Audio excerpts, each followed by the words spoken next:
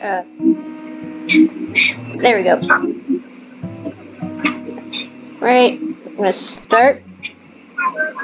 Kyle wakes up. He is famous. Kyle is the host of the most popular talk show in recent memory, Stay Up Late with Kyle. At least I'm not saying Carla this time. Stay Up Late with Kyle has grown in popularity quickly in the last year, and public has noticed. Inside, it's called Kyle the most excellent dumpy white man. Top Tech noted that Kyle is inspiring youth to explore STEM fields. Most other talk shows are dedicated to discussing Kyle and his personal details. Most online videos are best of clips taken from Kyle's latest broadcast. Yeah, the world is upon Kyle. Tonight is Kyle's most important guest interview yet. Stay Late with Kyle will be featuring Rachel May. She is a kind and lovely philanthropist. She is dear to the hearts of many. This interview requires preparation. Kyle cracked his eyes open, knowing today is his last chance to prepare for the interview. Kyle has 30 hours left. He must choose his action wisely. Start. Alright, so I know that while I didn't record the whole lizard thing, there's gotta be something else I can do with that. So I gotta wither away. Kyle decided to stay put and wither away. Kyle withered successfully and died. Woohoo! Shucks. Kyle's now a ghost. This is not really even his responsibilities. Let's get a bit anyway. Alright. Scavenge. I want those bugs. See if that can help me. Kyle quickly crouched down on the floor, realizing his immediate need for bugs. Kyle started to pick between the fuzz of his bedroom carpet, hoping to catch a stray beetle or two. Soon he had a small handful of various insects, dead and alive. Save for later. Kyle stashed the wiggling mass for later use. Back to bedroom. Alright, I'm pretty sure, I'm hoping this might be able to save our humanity. Do you think it'll work, Isabel? I'm not sure. Alright. Thanks for the vote of confidence. Alright. Let's go into the hallway and check the locked door. Float through as a ghost. Kyle used ghostly powers to walk straight through the door. Let's go inside. Kyle found himself in a room. He stashed various items sent to his fans. Alright, check supernatural artifact and smash the artifact. Kyle began pounding the mysterious artifact with both fists. Within a few hours, it became dust. An ancient force trapped in the artifact is released, and Kyle is turned into a lizard demon. Back to room. I still don't really know what the freaking sewing machine is for. I don't understand what the hell I'm supposed to use it for. Wait, is there a use for it? I don't know. I'll come back some other time. I need. Alright. Let's go back to the bedroom, and I probably should put some clothes on this time. Choose an outfit. I really don't want to get out as a damn nudist again because I forgot to put clothes on and get that damn ending again. Kyle decided to take some time and choose the perfect outfit, knowing how important appearance is. Jeans and a swimming goggle. Let's see how that goes. Kyle decided to go on a fashion-forward casual style. He could barely see out of the goggles. Alright, let's go back bedroom and then set desk. And write the notes for the interview. Is your mother a mother? Beef, mashed or blended. Do you ever smile? And then the last question, are you guilty? Kyle ripped his page of notes out of the notebook and got it from his desk.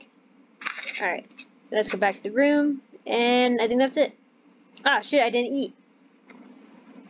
Ah, am I gonna starve to death now? Kyle hurried to the set. Per normal, he sees being a ghost before he arrived, because apparently that's normal. Sitting across from his host chair was a glamorous woman with air of ingenuity. Kyle approached her, and Rachel looked up and smiled. Approach Rachel.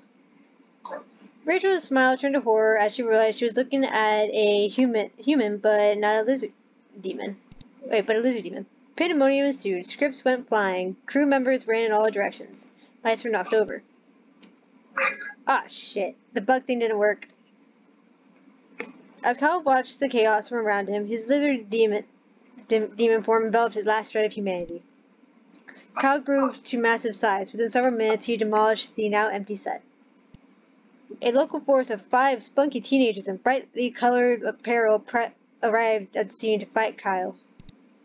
As the teenagers swung at him with their spunky individualized weapons, Kyle pushed them over with his foot. Kyle's rampage of his studio ruins continued, but in another part of the city, a hero was rising up. In a dusty apartment on the top floor of the old skyscraper in the oldest part of town sat a large man named Frank. Few people in the world knew that Frank existed. Fewer knew his name. Frank was watching the local news. A story about the studio rampage was playing. Quickly, Frank got up from his chair. He opened a small hidden door hidden behind a wall on his poster on his wall. Inside was an unbelievable mound of fat-ridden food, unrefrigerated and fairly rotten. Frank began to consume the mound at a frightening rate. His body began to puff. Frank expanded faster and faster. With each minute, he burst through the roof. Within minutes, Frank was a towering behemoth. He rolled across the city, bounding off buildings and getting cheers from onlookers below. Approaching Kyle, Frank gave a long, painful heave upwards into the sky. To Kyle, the sky turned black. He looked upward to see a monstrous figure hurtling towards him. Shit, I'm starting to laugh. In a moment, Kyle was completely enveloped in rubbery fat, unable to make a move or make noise. Frank was quite tired and passed out where he lay. Several years went by as Frank slumbered. As Kyle was held in Frank's warm, fatty embrace, his humanity began to return. When the first winter came, Frank's body recycled his fat for resources. Over many months, he shrank in size. Eventually, Kyle was human and Frank was thinned. They both walked away from the scene as new men. Neither realized how much time had passed. Okay, yeah, that was the 13th. That was the 13th ending that I apparently accidentally got again.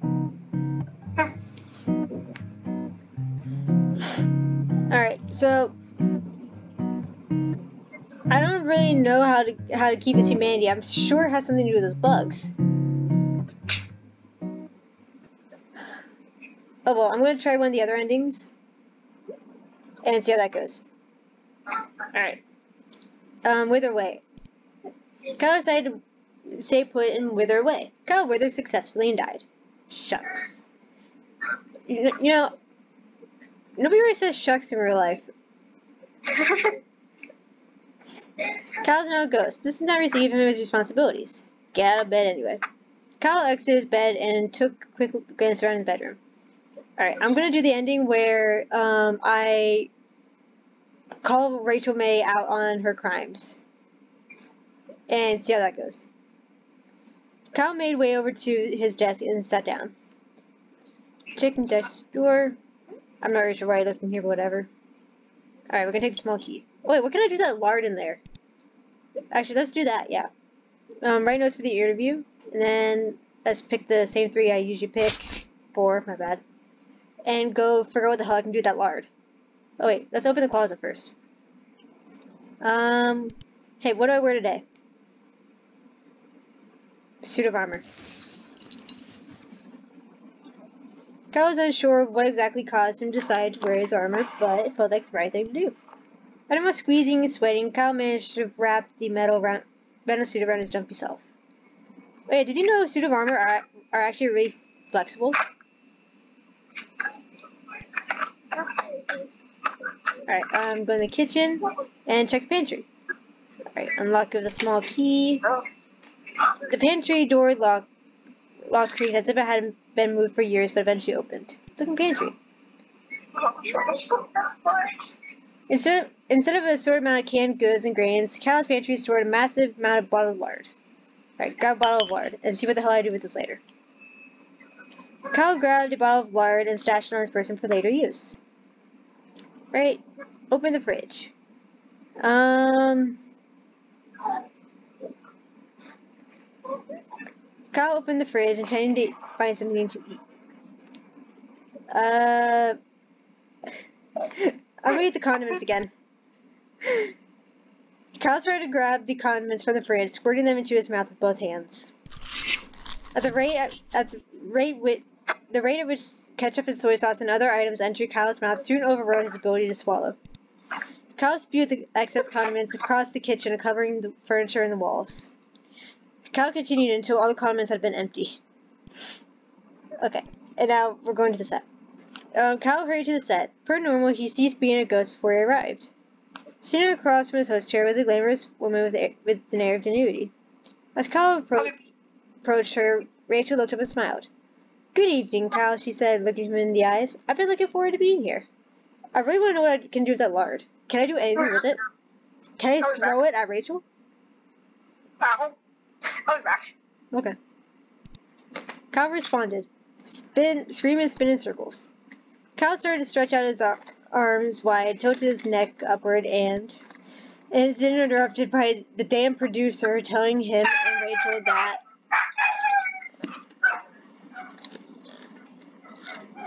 sorry, they're barking.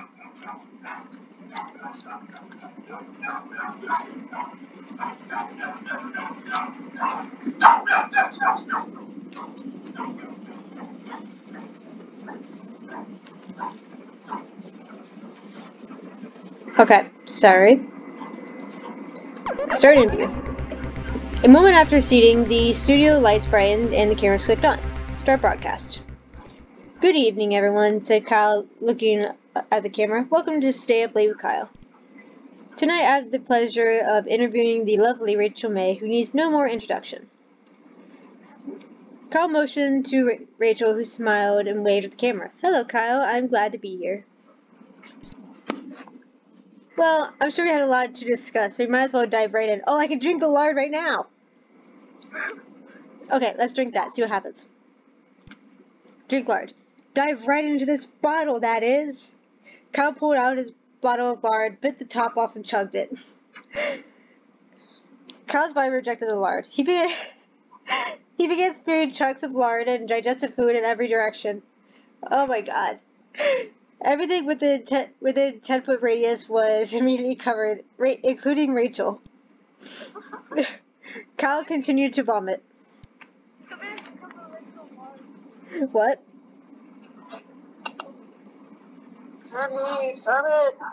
Rachel bravely fought to stay seated amidst the vomit, hoping to save the show from disaster. Unfortunately, Kyle's vomit had covered all the cameras. There was no broadcast. Kyle finished spewing eventually. The broadcast was not recoverable. All present were sent home to try again another day. As Kyle got home, he made a mental note to refill his lard supply. Why?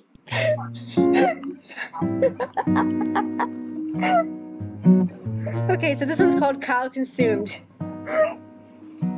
Okay, so I know what I can do with the lard now. Well, damn.